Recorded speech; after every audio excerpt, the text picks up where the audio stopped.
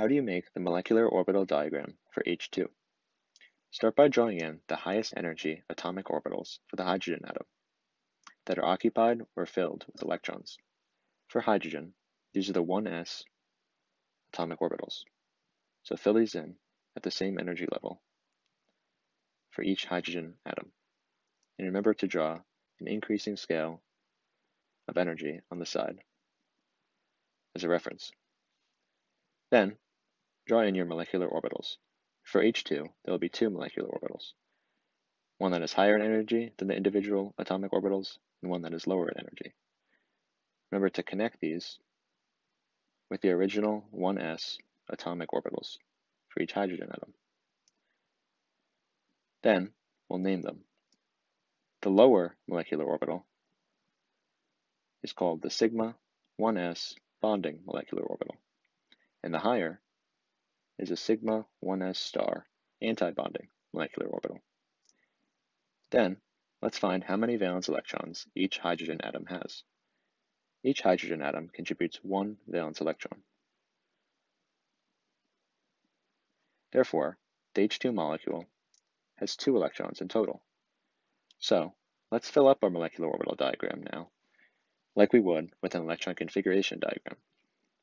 So, in the 1s atomic orbital, put in 1 electron, and in the other 1s atomic orbital, for the second hydrogen atom, put in another electron. Then, allow these electrons to fall down into the lower energy bonding molecular orbital for H2, and fill both electrons into this level. And there you have it.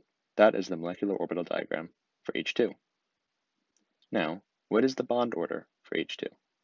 The bond order describes the strength of the bond in this molecule, and also directly tells you how many electron pairs are shared in the bond. The formula for bond order is 1/2 of the bonding electrons minus the antibonding electrons. The bonding electrons are in the sigma 1s molecular orbital, and the antibonding electrons are in the sigma 1s star antibonding molecular orbital. So, bond order will equal 1/2 times the bonding electrons, of which there's 2, minus the antibonding electrons, of which there's none.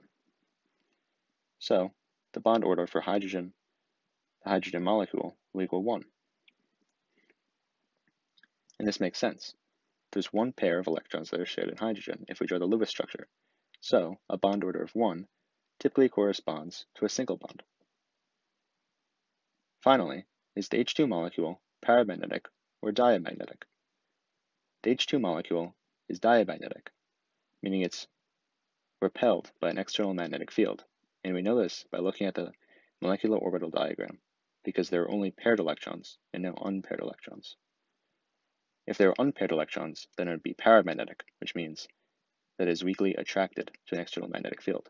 So we can mark down that H2 is diamagnetic due to the presence of only paired electrons.